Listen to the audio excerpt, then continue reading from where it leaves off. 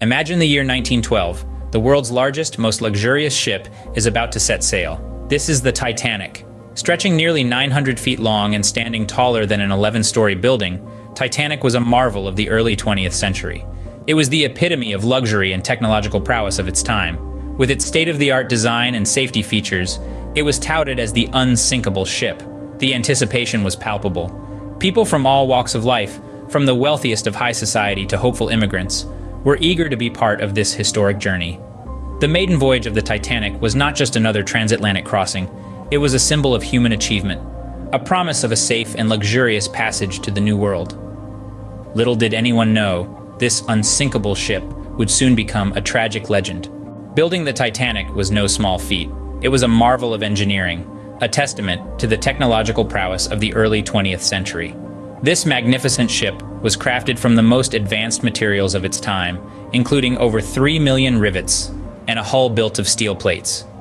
Each plate, some as long as 36 feet, was held together by a workforce of hardy men, a testament to the human spirit and determination. Constructing this behemoth was no overnight task. It took a dedicated workforce of about 15,000 people over 2 years to complete. The shipyard rang with the sounds of hammering, drilling, and the occasional laughter of men who knew they were building a legend. The Titanic boasted state-of-the-art technology, from its powerful steam engines to the innovative watertight compartments designed to keep her afloat even in the face of disaster. But the Titanic was not just a ship. It was a symbol of human ambition and ingenuity. The Titanic's maiden voyage was destined to be its last.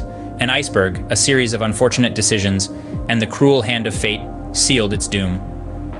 On the night of April 14, 1912, the Titanic, touted as the unsinkable ship, met an adversary it could not overcome. A colossal iceberg loomed in the North Atlantic, invisible in the moonless night.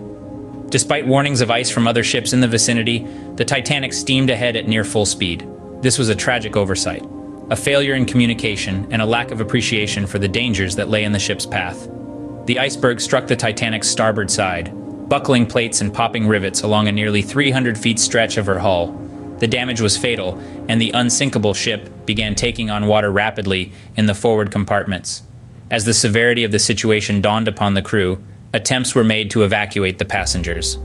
The Titanic was equipped with lifeboats, but not nearly enough to accommodate all on board. This was a grave miscalculation based on outdated maritime safety regulations. The evacuation was riddled with controversy.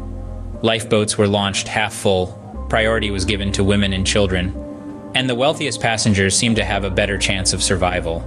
These decisions, made in the heat of the moment, have been scrutinized and debated over for more than a century.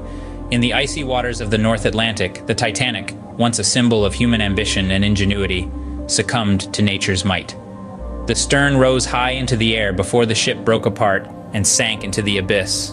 The screams of those left behind echoed in the freezing night, a haunting testament to the tragedy that had unfolded. In less than 3 hours, the Titanic was gone, taking with it more than 1,500 lives. The world was left reeling, mourning the lost souls, and questioning how such a disaster could have happened. The sinking of the Titanic was not just a maritime catastrophe, it was a stark reminder of human fallibility in the face of nature's unpredictability. The Titanic's story did not end at the bottom of the Atlantic. Its legacy continues to resonate over a century later. In the immediate aftermath of the disaster, the world was shaken to its core. Newspapers worldwide echoed with the tragic headlines, and the magnitude of the loss was felt deeply. This event spurred a wave of inquiries, investigations, and tribunals, leading to significant changes in maritime regulations. The Titanic disaster was a turning point for maritime safety. The incident highlighted the stark inadequacies in the existing regulations, which had failed to keep pace with the rapid advancements in shipbuilding technology. In the wake of the tragedy, the first International Convention for Safety of Life at Sea was held in 1913, mandating sufficient lifeboats for all passengers and establishing the International Ice Patrol to monitor iceberg dangers in the North Atlantic shipping lanes. The Titanic's watery grave was discovered in 1985, lying 2.5 miles beneath the Atlantic surface. This discovery sparked a resurgence of interest and led to numerous explorations and exhibitions. Artifacts retrieved from the wreck are displayed in museums worldwide, offering a tangible connection to this historical event. The Titanic has also left an indelible mark on popular culture. It has inspired countless books, documentaries, and films, the most famous of which is James Cameron's 1997 blockbuster, Titanic.